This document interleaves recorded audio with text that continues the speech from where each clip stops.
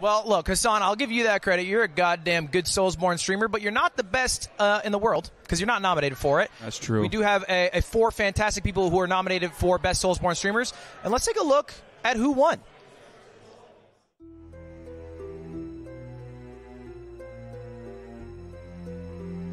Best Soulslike Streamer. And the nominees are Lobos Jr., Lilagi, MissMikkaa, Distortion 2,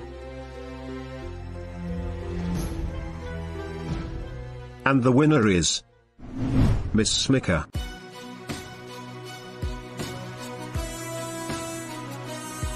Congratulations.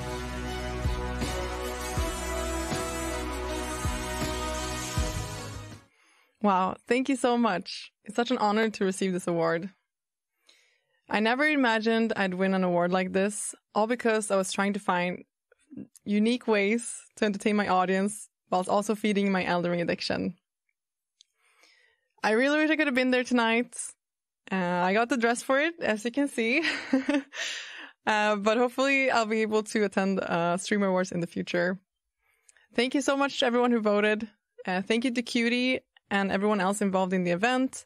And of course, thank you to my community for always believing in me when I found new, unconventional ways of beating Elden Ring. You guys are the best, and I wouldn't be here if it wasn't for you. So thank you so much.